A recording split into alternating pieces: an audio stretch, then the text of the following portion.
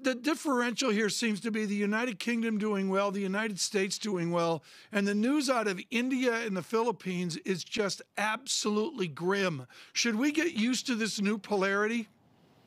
Definitely. I think most of us were expecting this to be the case as different countries had different vaccine rollout timescales, and we've seen these more contagious variants take off in certain countries. And if you don't have a vaccine to basically stay ahead of them or to staunch their impact, you're going to go back to where you were, what we saw in the bad old days of winter or the spring.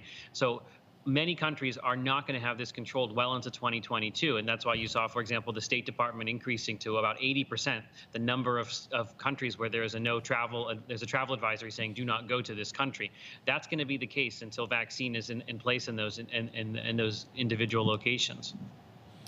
I look at those individual locations, and they can also be the United States. A couple good charts overnight of the glide path of younger people, including Dr. Adalja. I should mention Jonathan Farrell having his second shot here in the last 24 hours. It's rumored he survived. And, you know, I look at the good news coming on, and it's the younger people coming on as well. What is your timeline where 20-year-olds and 30-year-olds in America will get back to the virus success that we see in 60 and 70-year-olds?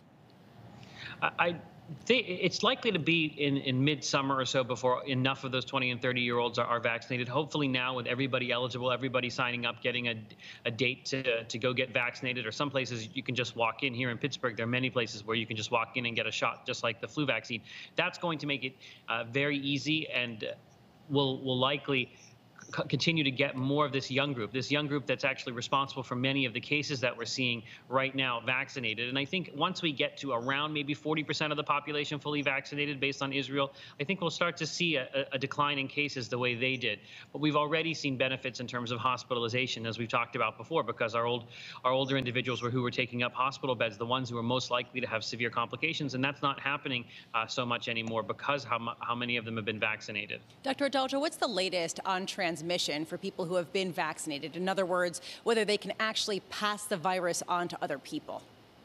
The data that we've accumulated so far shows this to be extremely rare. It doesn't mean zero, but it's extremely rare, and something I think people could be comfortable with in terms of not having to worry about being a carrier of this virus. Certainly, if there's an outbreak, you're not going to be looking at the vaccinated people to say, were they the ones that actually spread this? It's going to take some time for public health guidance to catch up. That's why we still have pretty conservative guidance for what vaccinated people can safely do.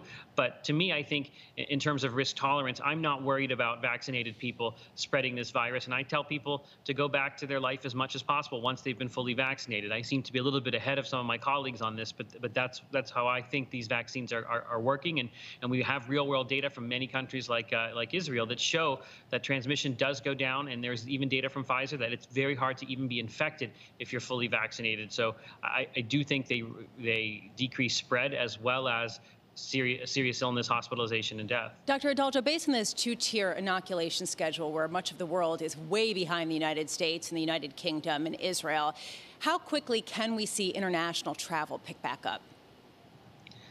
It's going to be something that takes some time. There are going to be countries that have the ability to travel between each other easily without much friction, I suspect, like the United States, United Kingdom, United States, Israel, the Seychelles Islands, Bhutan, all those places that have got very, very high vaccination rates. But even for the United States and Canada, it's going to be some time. What will likely happen is vaccinated individuals may still have to quarantine or get a test before they go into those countries, and likely the same on the return back to the United States, even if they're vaccinated. So it's probably into 2022 before the world has some semblance of normalcy in terms of international travel, meaning all countries. There's going to be kind of green zones where vaccine uptake is high that make it very easy to go to, but other parts are going to be difficult, including places as close as Canada.